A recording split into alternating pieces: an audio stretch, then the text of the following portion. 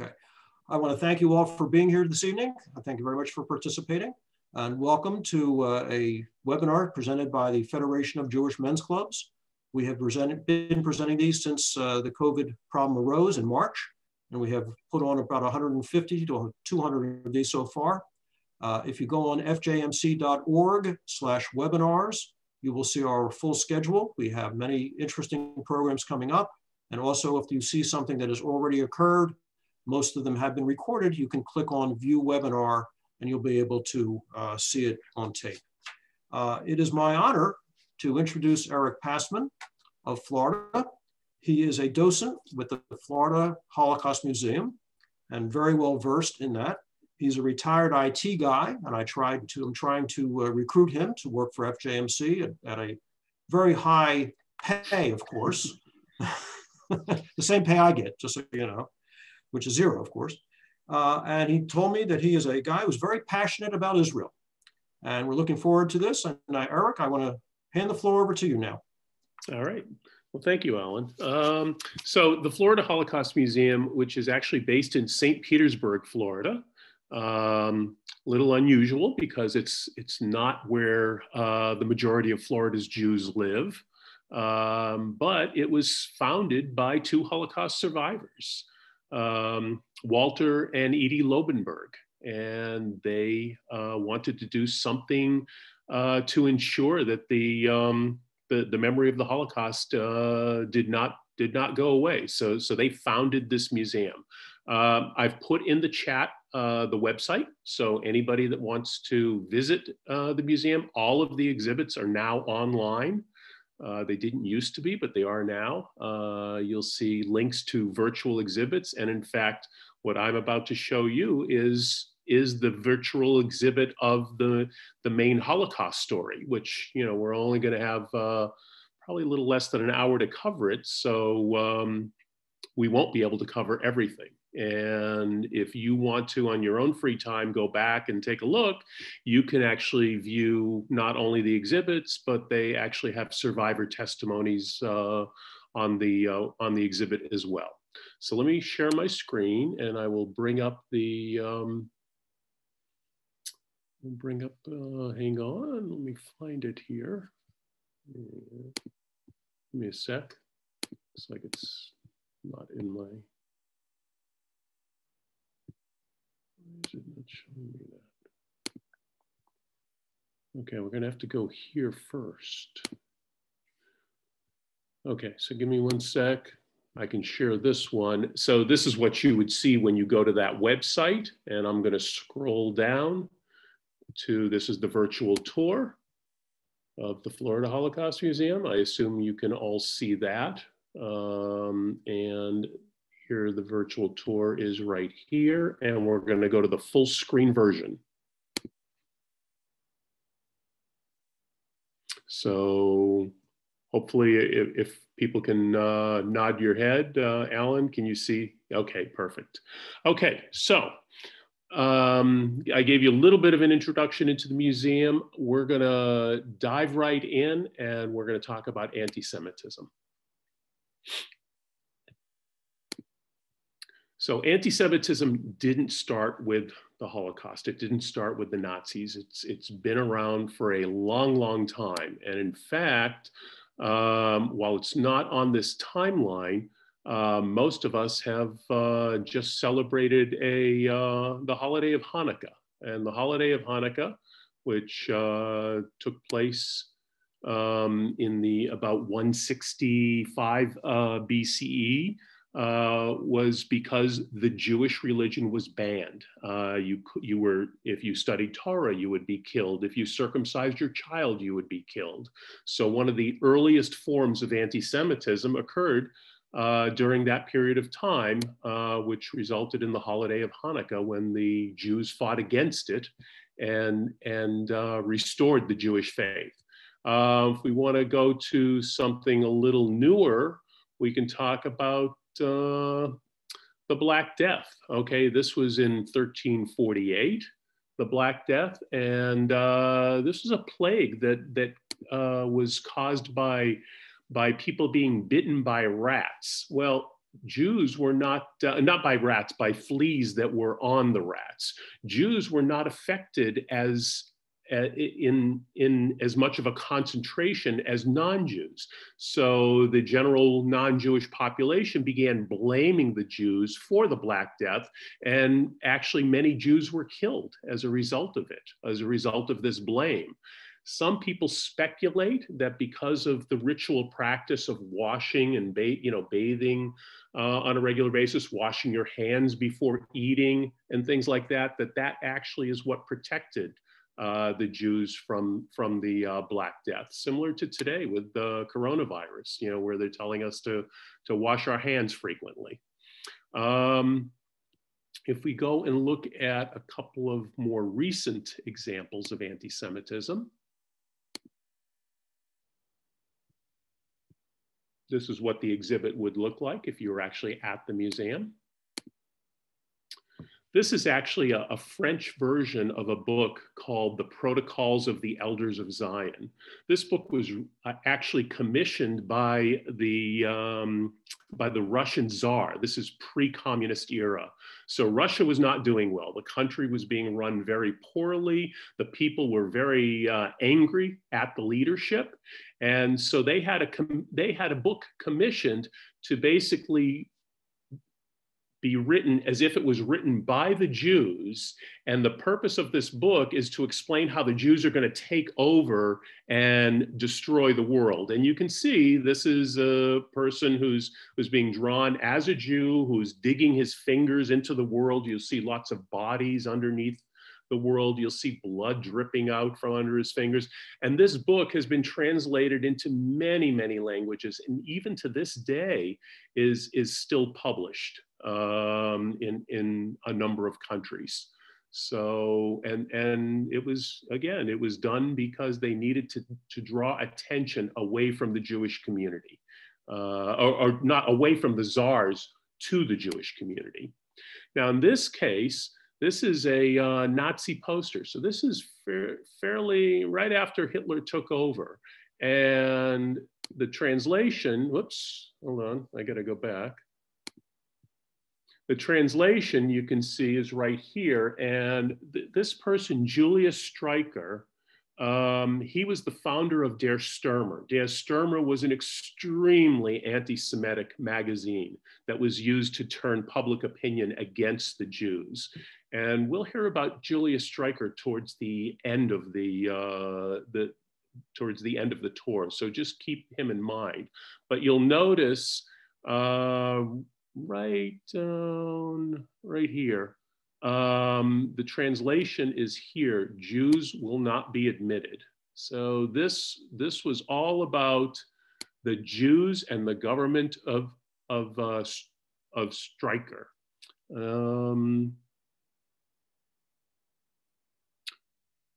Of Schleicher, I'm sorry, Jews and the government of Schleicher. So it was all about blaming the Jews for all the problems that were taking place in Germany.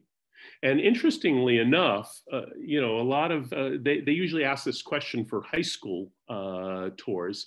They ask high school tours, what percentage of the German population do you think was Jewish? Because obviously, if the Jews were such a cause of the problems in Germany, they must have represented a large portion of the population. And the reality is they represented 0.5% of the population of Germany. So let's take a look at what life was before the Nazis came to power. Give me 1 second. We're going to.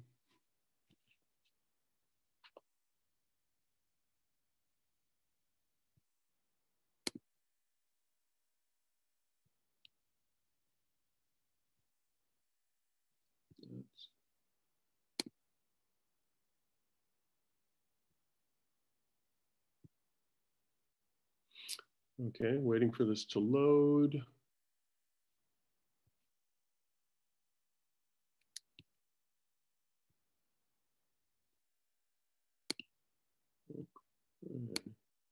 Oh, there we go. Okay, so So what you'll see in this photo here, so this photo here is, it's a matzah factory. There were two matzah factories in Germany. It happened to be before Passover, and they had to hire a lot of extra people to bake the matzah, because obviously before Passover, that's when the demand for matzah is high. And what you'll see, these people, only two of them are Jewish. The rest of them are not Jewish people who are working in the matzah factory. And the two who are Jewish are this woman here. She was the owner of the factory. And this was her granddaughter. And this happens to be Edie, who is one of the founders of the museum.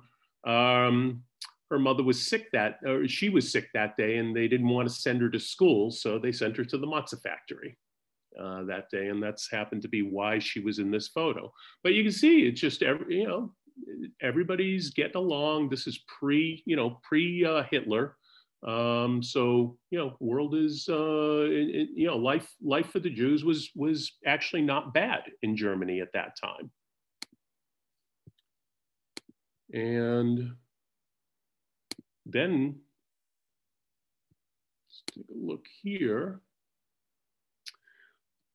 This is not quite, Hitler hadn't come to power yet, but this is a very important quote, in my opinion. This is a quote from Adolf Hitler in 1921. This is more than 10 years before he came to power. Hatred, burning hatred. This is what we want to pour into the souls of our millions of fellow Germans until the flame of rage ignites in Germany and avenges the corruptors of our nation. So this was what he wanted to do. He wanted Germans to hate. He wanted them to hate so much that they would destroy the people who he felt were harming the German people and the German population. So how exactly did he get into power?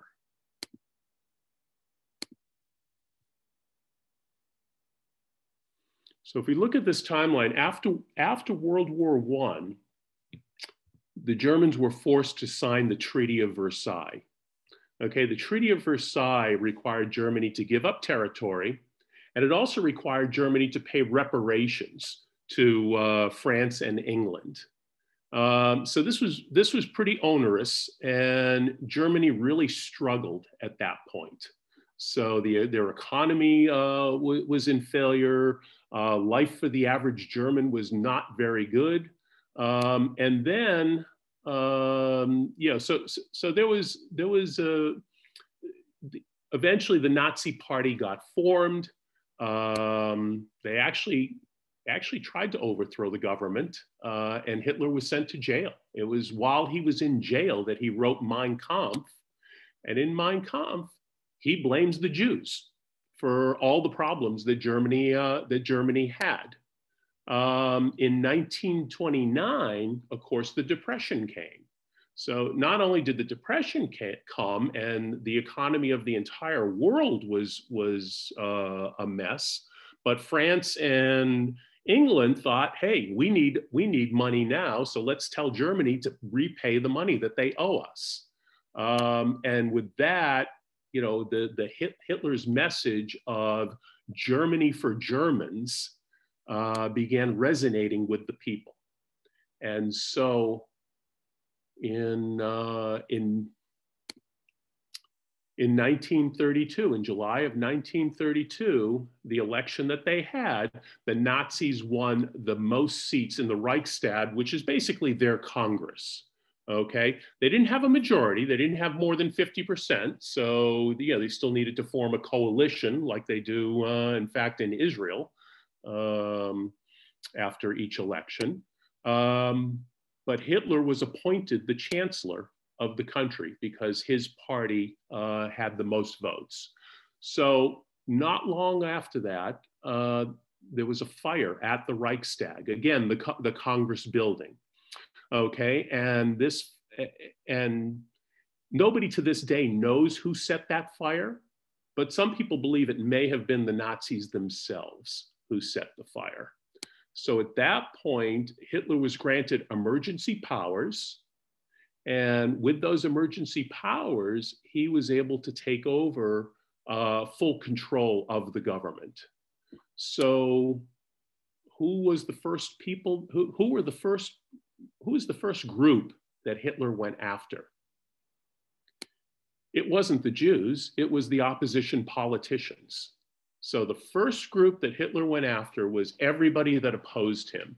So they established camps. So you either agreed to agree, you either agreed to step down and stay silent, or you were thrown in prison. Those are your three options if you were an opposing politician. So he took complete control of the government at that point. So let's take a look at some of the other victims. And when I say other victims, we're talking victims other than Jews.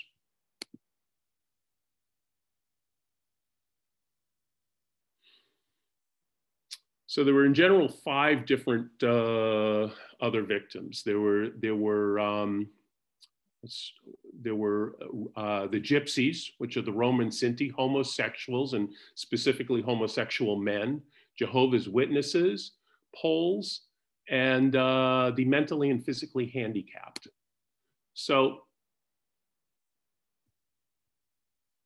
the mentally and physically handicapped, again, they were about a pure race. They did not want the Aryan race, which they believed was a Nordic race, to be polluted by anything that could make it less effective. So if somebody was mentally or physically handicapped, they wanted to eliminate them from society. So they began setting up asylums where they brought these people to, they encouraged the families to bring their children in.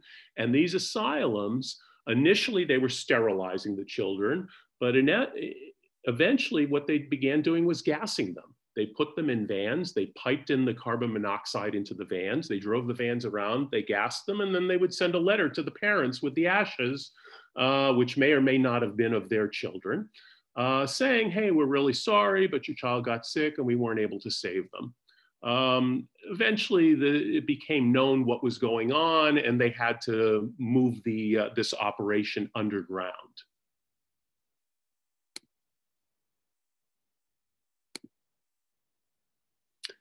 In the case of the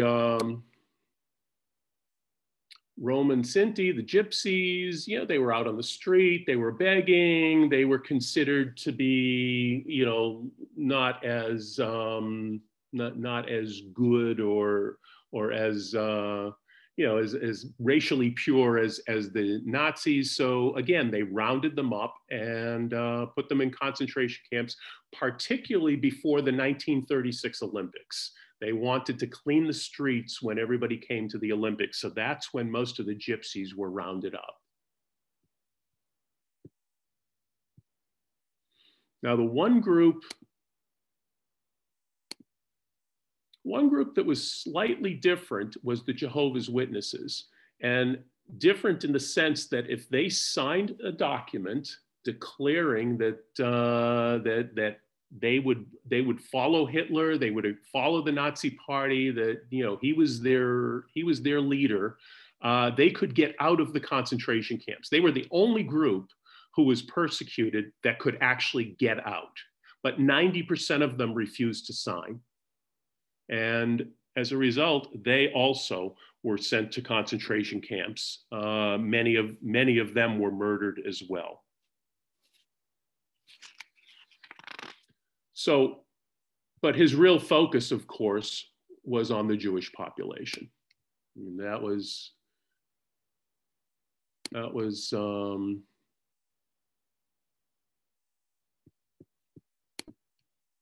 he wanted to basically get the Jews to leave Germany. So what did they do? They started passing laws. They started passing laws against Jewish people.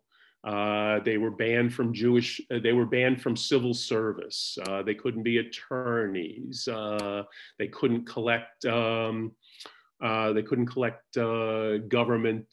kind of government insurance if they were medical professionals.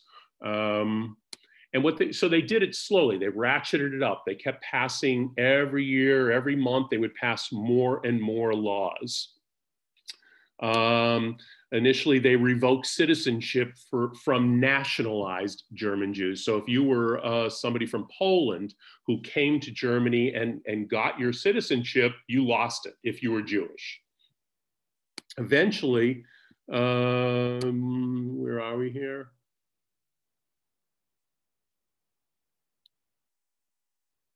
Eventually, they removed all Jews were lost their, the Nuremberg laws were passed, I believe, in around 1935, and all Jews lost their citizenship. You can see Jewish doctors are excluded from collecting from health insurance.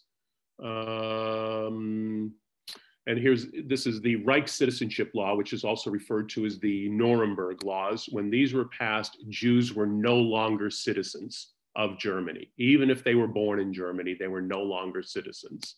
A couple of other things, or one that's I find interesting is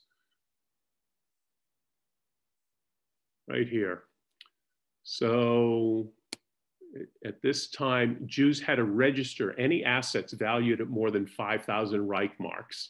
You didn't have to turn it in, you didn't have to give it to the Nazis, but you had to register it. And then a year later, if I can find it, here it is right here. Jews must surrender all precious metals and gems. Jews were also forbidden from changing their names because, if they had a Jewish sounding name, the Nazis wanted to keep it that way to make it easier to find them. Okay. And this all culminated in an event called Kristallnacht, the night of broken glass.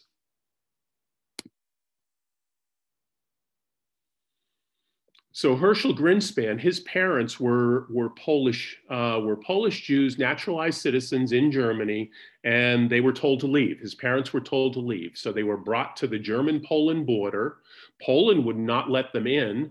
Germany wouldn't let them stay. So here they were, stuck in a tent in November, which it's starting to get pretty cold then. And he was pissed, and he decided to take action. And he decided he was going to kill the German ambassador to France. And he went to the German embassy in Paris. He did kill the third secretary, and he, of course, was arrested and killed himself. And then 2 days later, this massive attack occurred on all Jewish property, synagogues, businesses, everything. Any Jewish-owned property was attacked, and it was presented as a spur-of-the-moment attack by Germans. The reality was this was a coordinated attack. Clearly, it could not have happened in all these locations at the same time had it not been coordinated. What's interesting, this is our founder. He passed away a couple of years ago, Walter. Walter happened to be going to work on Kristallnacht. He worked in a bakery. He was 13 years old. And he got to his bakery, and the bakery was destroyed. The machinery was destroyed. The building was burnt out.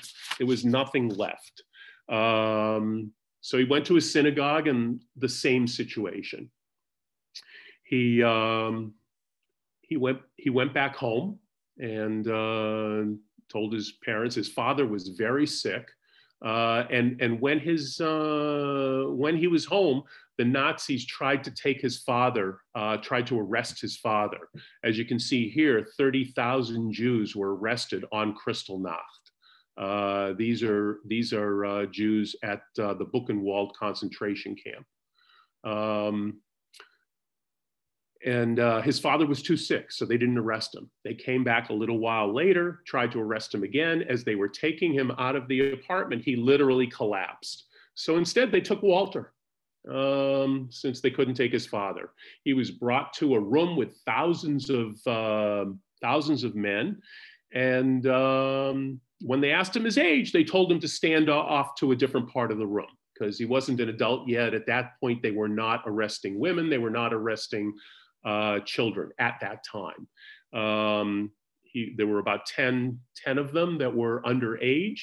And after everybody was marched out of there to the concentration camp, they were told to clean the room. After they cleaned the room, they were escorted out of the facility. And there was a raging mob of German women calling literally for their deaths.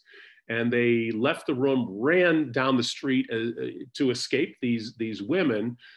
He ended up hiding in a telephone booth. The bottom of the telephone booth was solid, so you couldn't see him. And when the mob passed, he had an uncle nearby. He went to his uncle's house.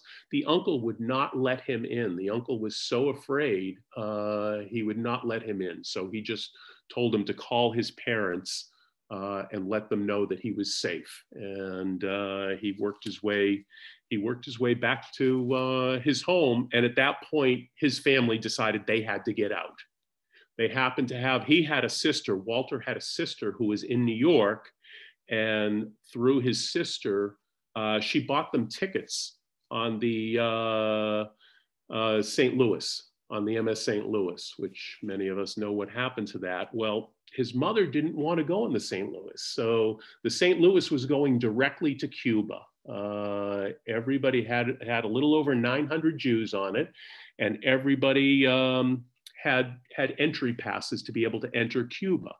When the St. Louis got to Cuba, Cuban government said, you need to pay us $500 more to actually enter the country. Otherwise, we won't let you in.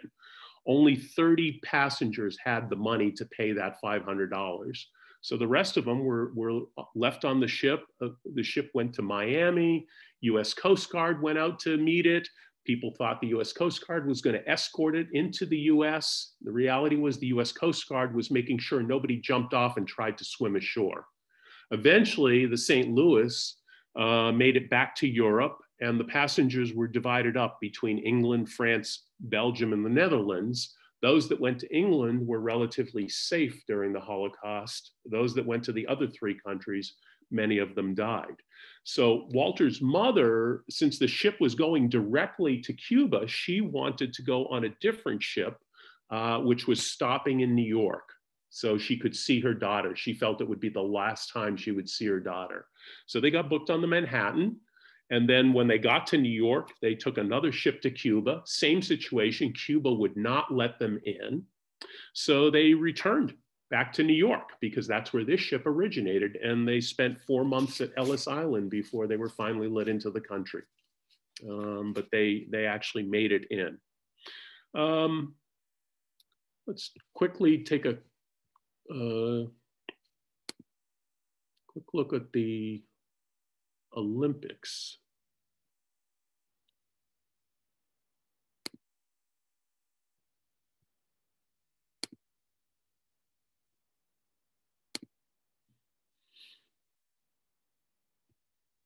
Of course, as everybody knows, the Olympics were, the Nazis wanted to make the Olympics a big show of, you know, how much better the Aryans were than everybody else.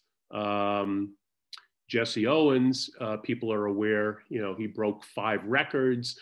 Hitler would not attend the medal ceremony of any Black athlete. So Jesse Owens actually embarrassed the Nazis by winning so many medals. But there's another person at the Olympics who was a rower. His name was Knud Christensen. He actually didn't even participate. He was an alternate for Denmark. But in 1943, when Sweden allowed the Jews from Denmark to have asylum, he actually used his rowing shell and made 17 trips across the waterway between Denmark and Sweden, ferrying 1 Jewish person on each trip. And eventually he enlisted the fishermen to help ferry the Jews from Denmark to Sweden. And most of Denmark's population was actually saved from the Nazis by this effort. He was actually arrested, tortured, and eventually he was released because he was part of the resistance movement. Another area where Jews were able to find asylum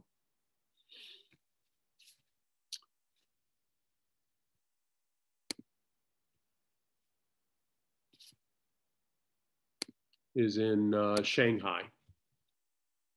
So Shanghai, at that time, it wasn't communist. If you could get there, you could stay there. No, it wasn't a great life. It was, people there were very poor. They had to figure out how to make money to survive.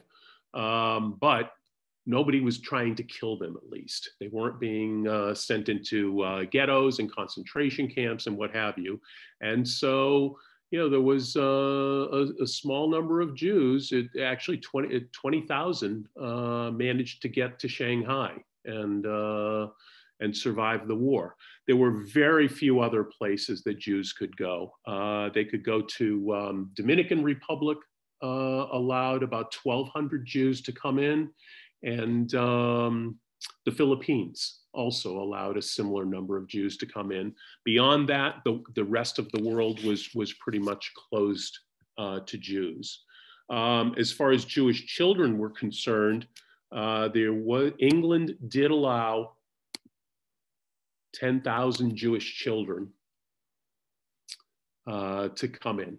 So this was literally the last group that was able to leave Europe.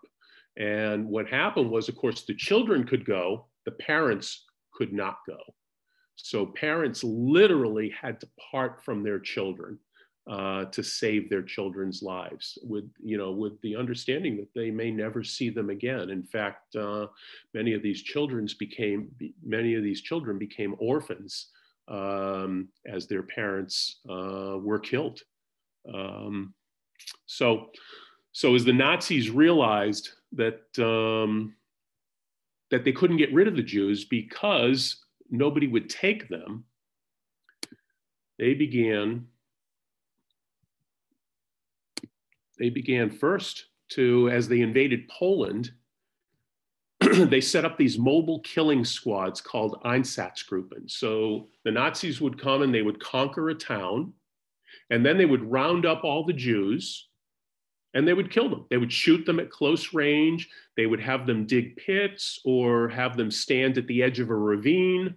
And that was how they began eliminating the Jews.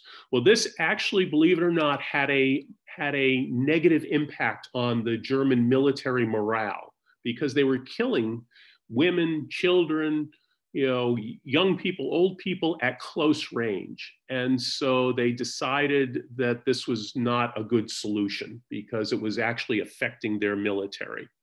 So what they did was, instead they began building ghettos, and they began moving the Jews into ghettos. And let me bring us there.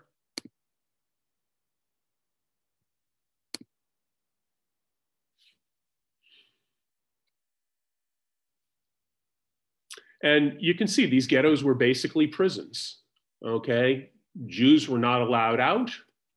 Non-Jews were not allowed in. Food was very sparse. They were given, the people who lived in the ghettos were given rations, but the rations were not enough to live on. If you couldn't get extra food, you couldn't survive. And so here you see in the Warsaw Ghetto, these people are building the wall to seal up the ghetto. These are actually Jewish people building the wall. This is actually a Jewish police officer supervising it. And you wonder, why would they build the wall where they're sealing themselves into the ghetto? Because that was how they got extra food, okay? By working and doing the Nazis' bidding, they were able to get more rations that allowed them to survive. And in fact, there's a diary that I read, David Kowiak. He states in this diary, I was staggered today when I heard about the death of our former neighbor in the building, Mr. Kamasuietz. I think his is the first death in the ghetto that left me so deeply depressed. Now, keep in mind, the conditions in the ghetto were so bad, and this is in the Lodge ghetto. I'll bring up a picture of the Lodge. This is, I think this is the Lodge ghetto right here. Nope, it's not. This is people going into the Lodge ghetto from work. People were dying at a rate of 20 to 25 people every single day in this ghetto, from starvation, from disease, and this one person affected him. He said this man, an absolute athlete before the war, died of hunger here. His iron body did not suffer from any disease. It just grew thinner and thinner every day. And finally, he fell asleep, not to wake again. So obviously, this person was not able to get work, was not able to get the extra rations needed to survive. And this is basically a mortuary cart that every day would go through the Warsaw Ghetto and pick up the dead bodies that people put on the sidewalks. And if we go to the last picture I'm going to show you in the ghetto here is one more. This is an orphanage in the Warsaw Ghetto. The person, his name is Janusz Korczak. He's the one that ran the orphanage. It's actually, his pen name was Heinrich Goldschmidt. And he wrote children's books, and he was an educator, and he was actually a fairly well-known person in Poland. And because he was well-known, the Nazis felt that the publicity of killing him would not be that good. And so supporters of his offered him a path out of the ghetto and out of the country. And he refused. He refused to abandon the children that he was taking care of. And literally on August 6, 1942, he was marched with the 200 children from the orphanage along with his assistants and sent to the gas chambers. They were all sent to their deaths. He could have survived, but he didn't. In another scenario or another situation, there was a book, Alicia, who she told her story. Her uncle worked in a city hospital in Poland that was under German occupation. So he was a heart specialist, but he was the only heart specialist in the hospital. So even though he was banned from working, you saw in that chart earlier that doctors were not allowed to work. Jewish doctors were not allowed to work. They would sneak him into the hospital to perform heart procedures. Well, one day there was an SS man who needed a heart operation, and he refused. And the other doctors tried to get him to, do the operation. So it turned out there were about 400 children being held in a mill that the Nazis were apparently murdering on slowly in a fairly cruel way. So he said if you get the children out of that mill back into the ghetto, he would perform the operation. So the Nazis agreed, and the children were returned to the ghetto.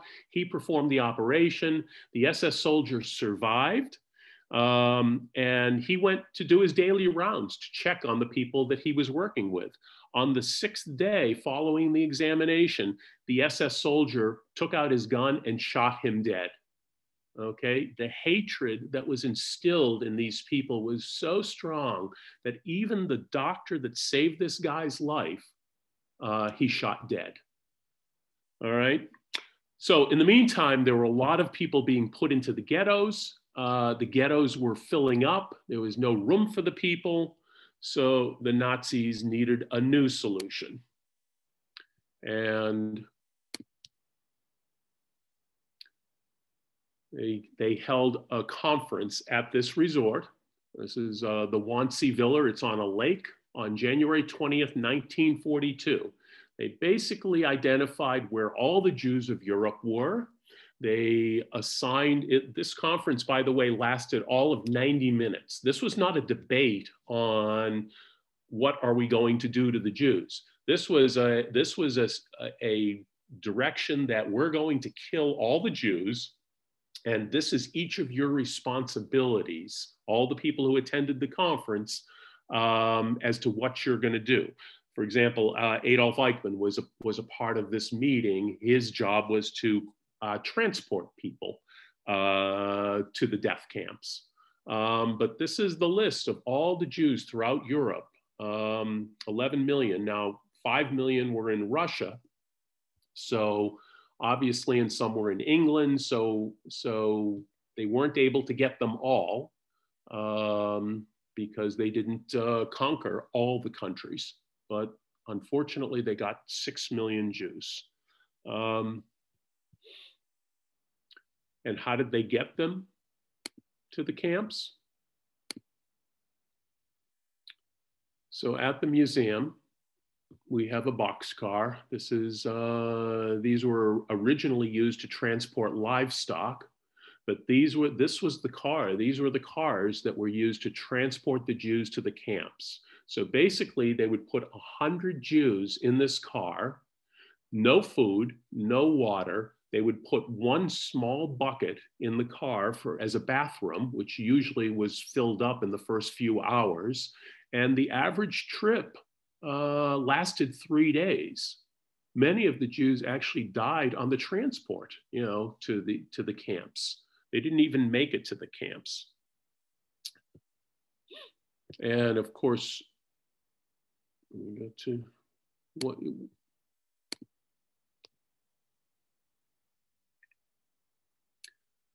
Once they were at the camp, once the train arrived, they were immediately pulled off the trains. They were separated, men from women.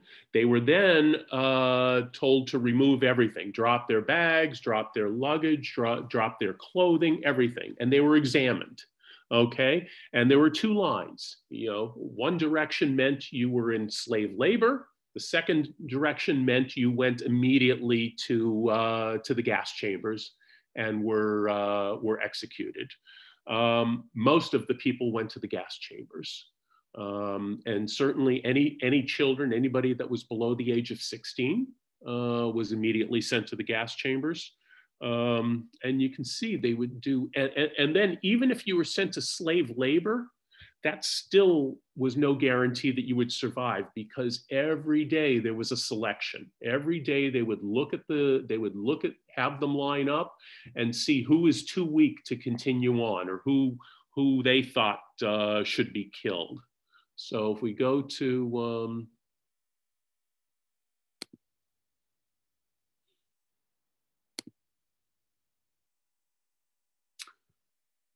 I want to read you this quote here. At Auschwitz, they would have selections, inspections. They would make us take off all of our clothes and stand in line.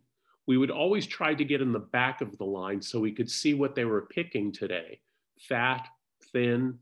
If they wanted thin, we would walk with our stomachs pushed out. If they wanted fat, we would hold them in.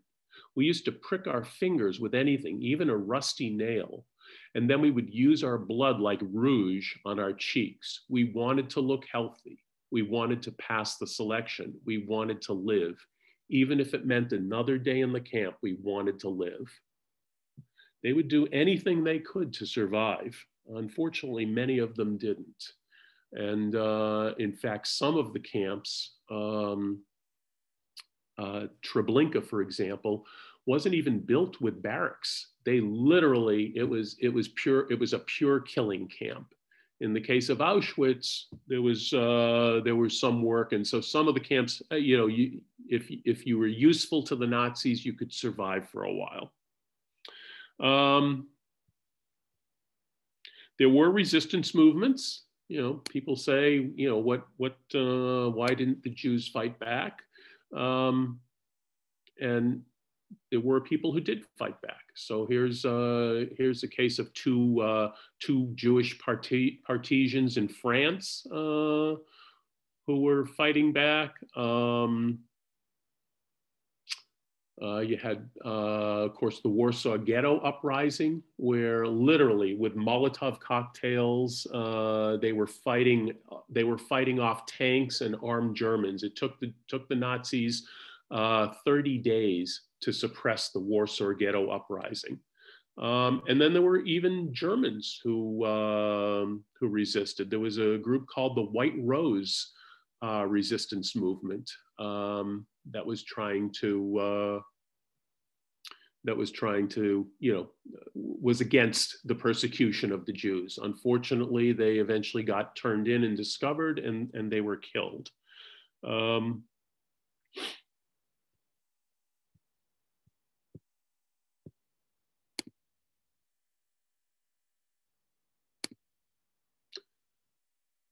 When the camps were liberated at the end of the war, I'm looking for, there it is. You can see, I mean, literally people were walking skeletons. It was, as I said, starvation. If you could get enough food to survive, you barely survived. There was also a, let me go back to liberation.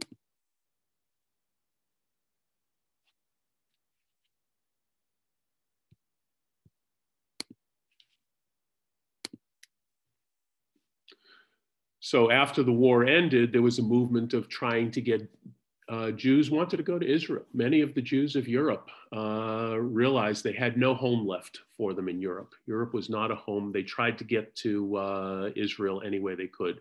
So there was two aliyahs. Aliyah Aleph was the legal immigration, and the British government had Palestine locked down, so very few people were allowed to legally immigrate to Palestine. And then there was Aliyah Bet. Aliyah Bet was the illegal immigration. So Jews were buying up surplus ships. They were loading up Jewish refugees, and they were trying to run the British blockade to get as many Jews into Palestine as possible. Of course, those that didn't make it got sent to camps typically in Cyprus. And they had to wait until Israel was established before they could finally get into the country.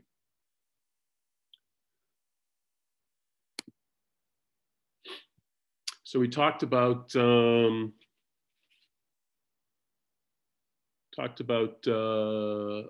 at the very beginning when we were talking about anti-Semitism. After the war, there were trials, the Nuremberg trials, where some of the Nazis were actually convicted and executed as a result of, their crimes, which were, horrific. But this is the one I wanted to bring your attention to, Julius Streicher. You remember he was the person who was leading that conference when we talked about anti-Semitism. Julius Streicher wasn't a soldier. He didn't run a concentration camp. He didn't kill anybody. He didn't fire any bullets, but he published the anti-Semitic newspaper Der Stürmer, which got the people of the country to hate Jews. They could not have committed the crimes that they committed without getting their people on board. And he was actually sentenced to death. He was executed as a result of what he did. So we usually like to end these tours on a positive note, as positive as you can get in the Holocaust. And we have what we call the upstanders gallery. So upstanders, we basically classify, there are 4 types of people that were around during the Holocaust. There were the perpetrators.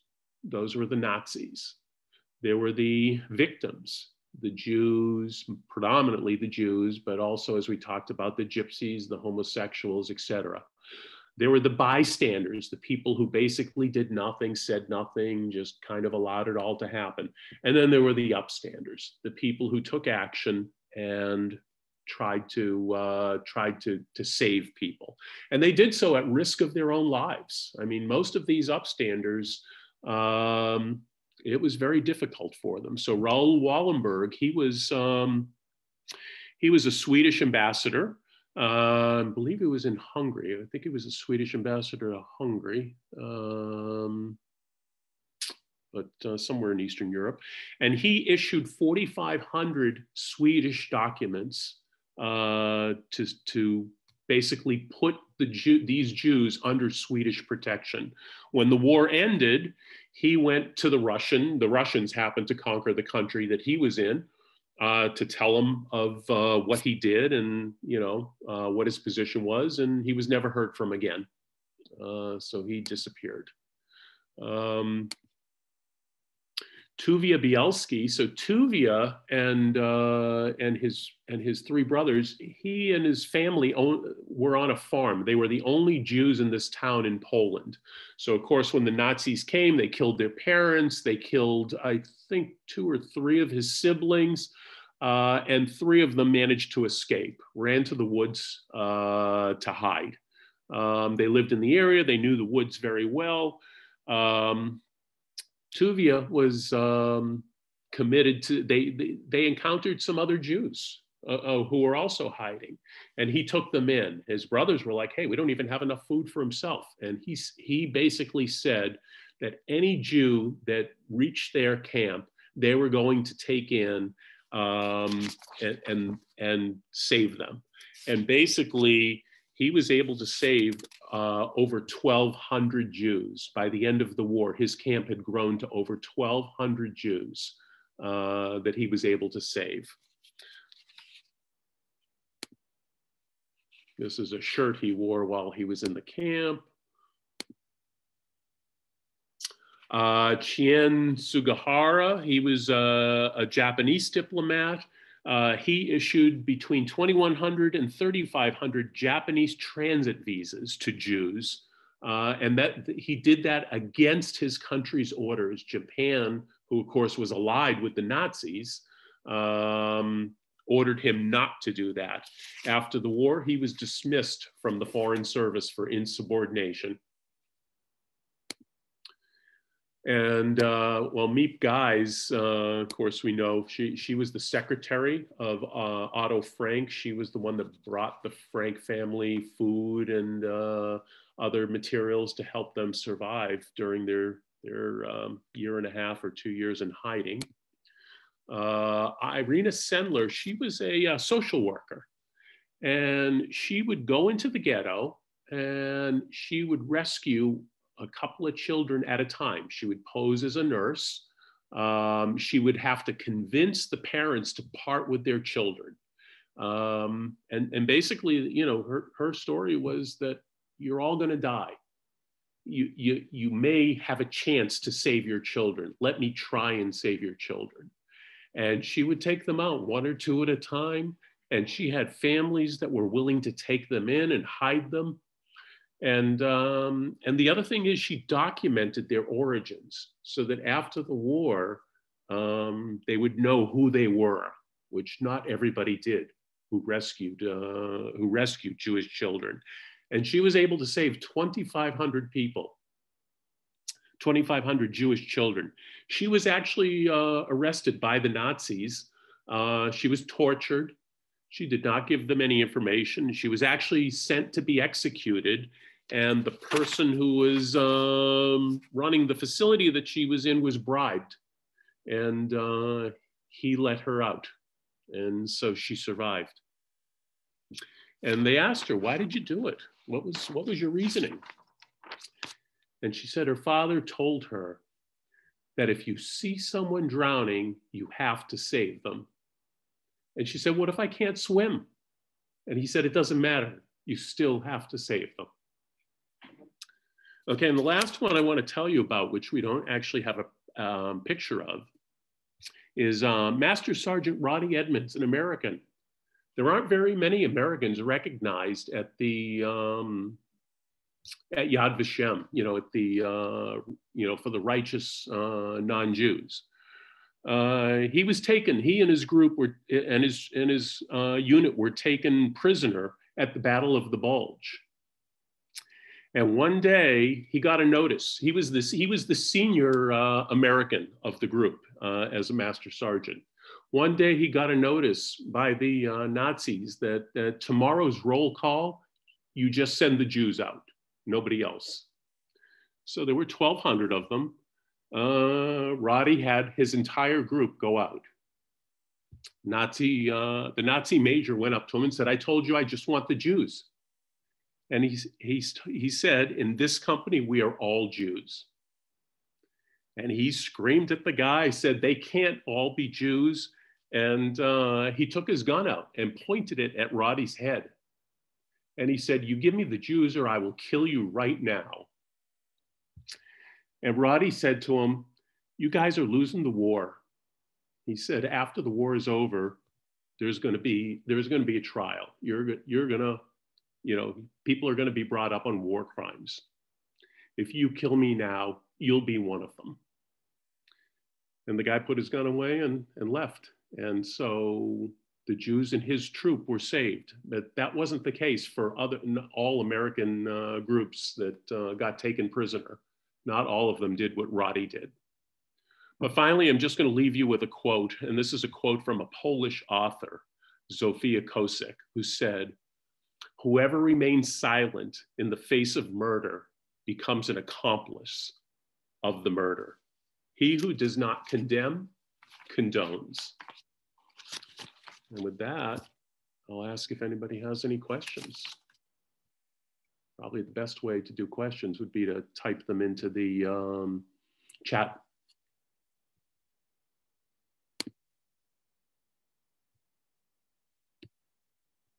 Let's see if there are any questions. Budapest, I assume that's for, that was for Raoul Wallenberg.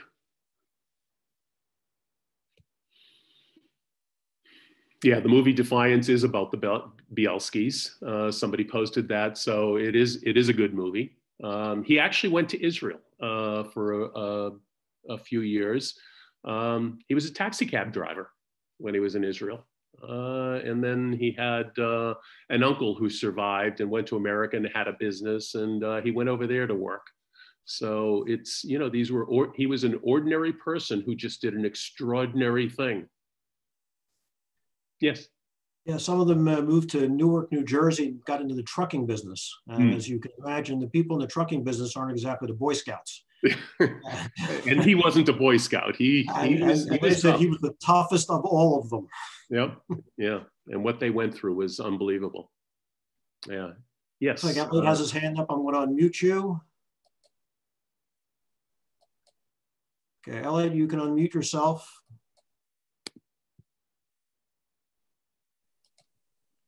I think he has to confirm the unmute. Yeah, he does. You have to confirm your unmute, Elliot.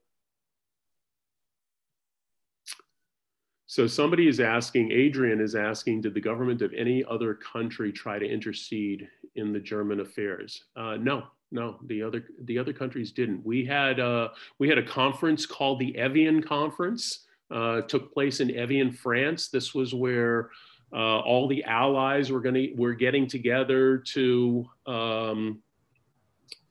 basically figure out how they were going to solve the Jewish refugee problem. Provide asylum for the Jews that were being persecuted in Germany. And they literally walked away with everybody. Only the Dominican Republic at that conference was the only country willing to take in any Jews. And you had to pay. You had to pay to get in there. They didn't do it for free. America, Canada, all the other countries said no. It's a bad thing that's happening to the Jews, but you can't come here. There was a great piece on Roddy Edmonds, I believe it was on 60 Minutes. And you might be able to get some pictures of him through 60 Minutes and add him to that gallery. Yeah, that would be nice to have him in I the believe it gallery. was his son who was the subject of the interview. His son actually came to speak. That's how I found out about the story. His son came to speak at the Florida Holocaust Museum a few months ago. And it was interesting because Roddy never told his family about it. He never told anybody about it. Yeah, that was the gist of the story. Yeah, what happened was when he died, some of the people that he saved became successful business people. And they were reaching out to Roddy to see if he needed any help. And so they reached out to his son, and that's how his son found out about it.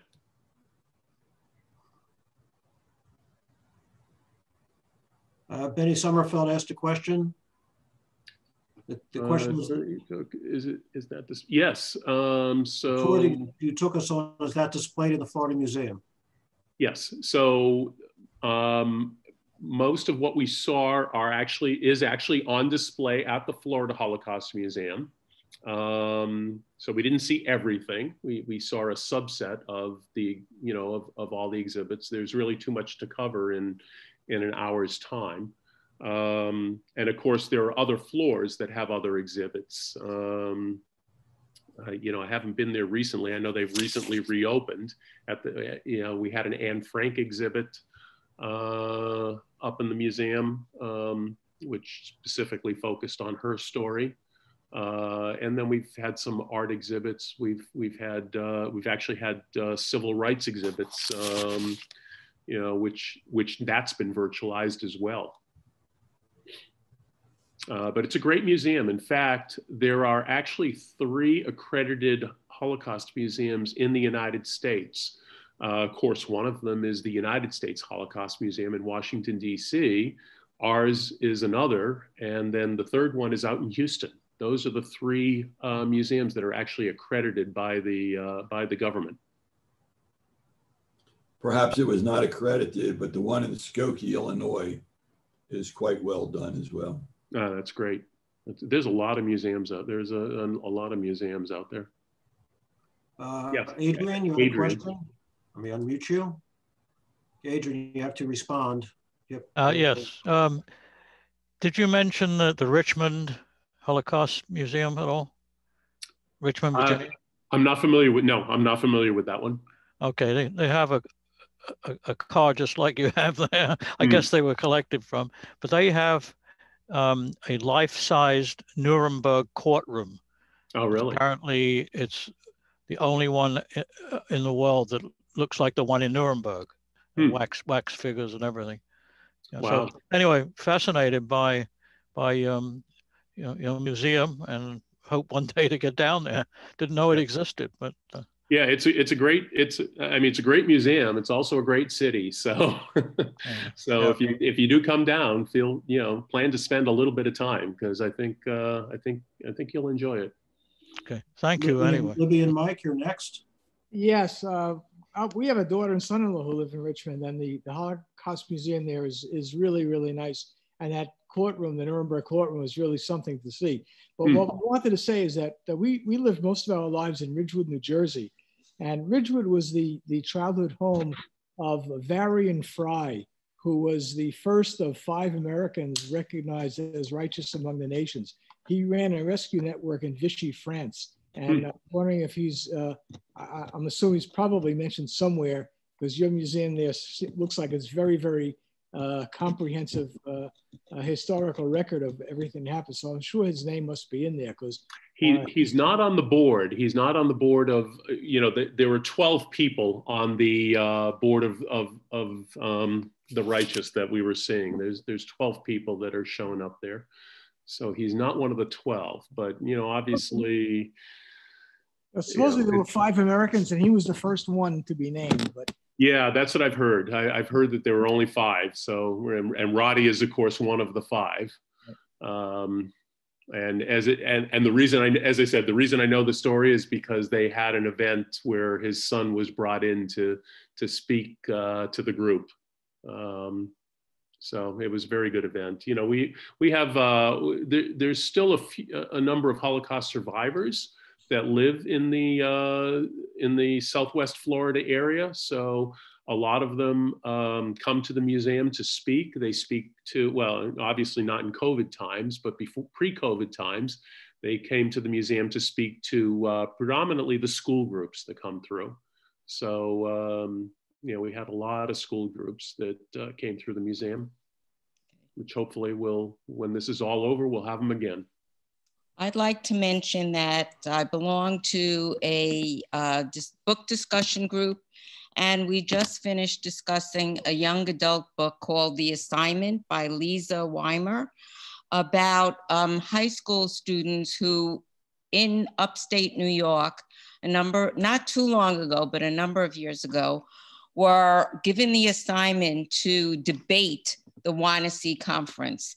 And one student from that school and an acquaintance of hers rebelled against that and had to bring that to the Commissioner of Education, and all of the hate that they still were up against, all of the terrible things that were being written about them by their town.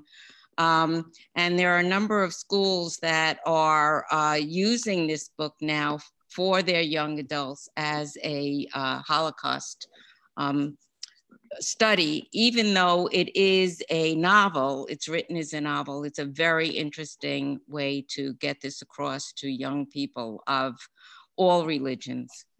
Well, if you want to read a good school book related book, I'd recommend Life in a Jar.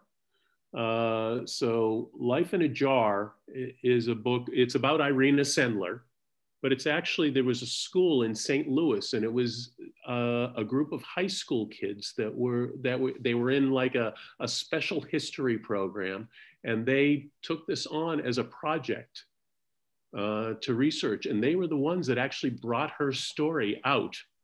And Life in a Jar is a reference to the names that she would, you know, she would write the names of children. She wrote them on toilet paper and would put them in jars and bury them in her backyard.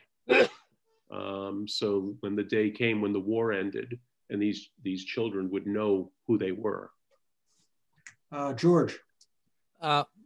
Incidentally, last night, our synagogue, Temple Bet Shalom, and our sister synagogue, Or Shalom, had a Zoom meeting with Rabbi Alvin Winehouse, who is the rabbi of the Or Shalom, and his father was, I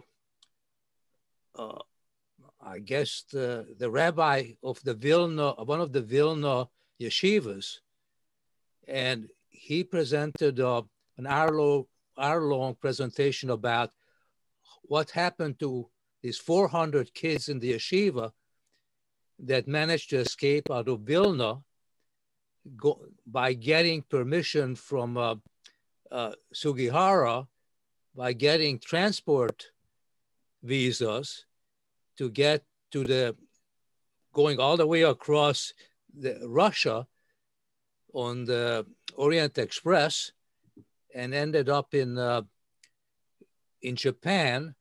And then it's a whole story of how his father survived with these 400 kids. Wow. That he took with himself. So we hope to put it up on our website or some other link, because he recorded this presentation, because it is personal representation of his family and how he survived. Well, when if you get that link, send it to Alan, and Alan will share it with me, because I'd love to see it. Okay. Any other questions? You know, we are this is Temple Bet Shalom in Hamden, so we hope to put a link on our website or somehow get it out to the public. Thank you, George. Next, Marilyn, I'm going to unmute you. You have to click. Okay, who wrote the book Life in a Jar? Let me think. The reason, Jack Myers, and the reason I know the name, because I'm really bad with names, is because I have a friend who's a Holocaust survivor whose name is Jack Myers, and I thought it was him. And I sent him an email when I read the book and just told him, hey, I read your book and it was excellent. And he informed me it wasn't his. Of course, when I got to the end of the book and it described the author, then I realized it wasn't his. My daughter teaches high school in New Haven, Connecticut, and she was just horrified when she found out the kids don't learn about the Holocaust in school.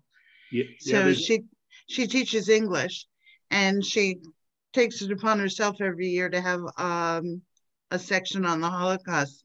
She has her kids read night, and when she can find someone who's a survivor, she'll have them come into the school and talk to the kids. That's great. Yeah, I believe there's only 21 states that have mandatory Holocaust education.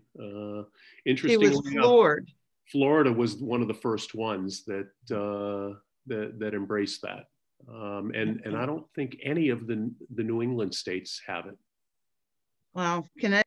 And George, I know you from Beth Shalom. Okay, we'll keep the personal things aside if you don't mind. Elliot? Yeah. There's another boxcar in the United States that's in Whitwell, Tennessee. And the story of Whitwell, Tennessee is centered around the kids in the 8th grade could not begin to imagine what 6 million of anything meant. And so they began to collect paper clips, and they finally wound up with 10 million paper clips. People heard about this wonderful experience. I visited that school, and they sent a boxcar to them, courtesy of one of the societies supporting Holocaust education. And the children have made a real tribute to the Holocaust. And I think this started about 12, 15 years ago, and they've maintained it ever since. The box, being in that boxcar, I can only tell you, was a very meaningful experience. Well, I don't know if you noticed, but the boxcar at the Florida Holocaust Museum, the doors remain closed.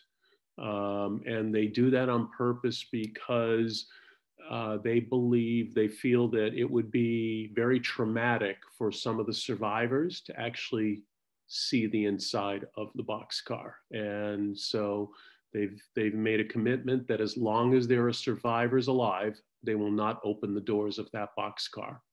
And if you've been to the US Holocaust Museum, you actually walk through the boxcar that they have during the tour. Are there any other questions? Okay, hearing none, I want to thank Eric, first of all, for the tremendous presentation. Great job. Thank you for inviting me. Wonderful. Thank you so much.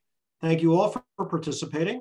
I have placed on chat a site that you can click on if you'd like to give a donation in Eric's honor. Also, again, to remind you, you can go on fjmc.org and /webinars. You can find our past and future, seminars. We will be sending you a short questionnaire. We hope you'll answer it, send it back to us. And again, I want to thank Eric so much, and thank you all for participating.